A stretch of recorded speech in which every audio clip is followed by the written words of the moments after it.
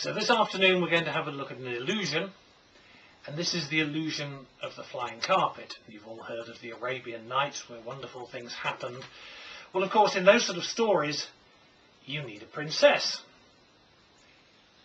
Well, we haven't got a princess, but what we do have is my good friend Abigail.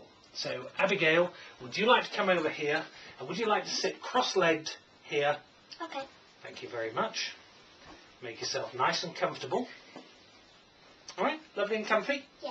Now, as you can all see down here, Abigail is supported by two pillars here and also by this V-shaped shape.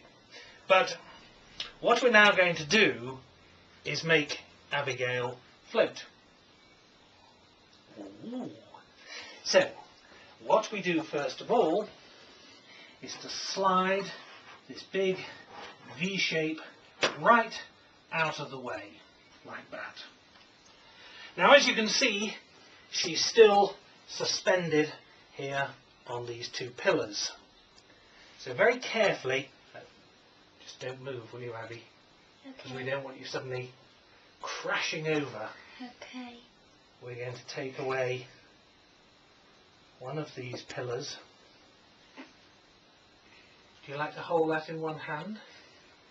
You are now held up.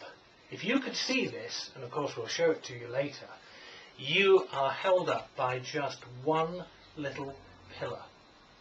And very carefully now, I'm going to remove... Are you alright? Yes. Don't wriggle. I said don't wriggle and don't giggle.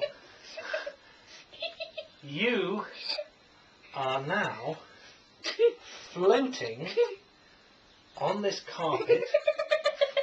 I'm trying to show it all the way that there's nothing there at all, there's nothing here, and Abigail is floating completely, and that is the floating carpet illusion.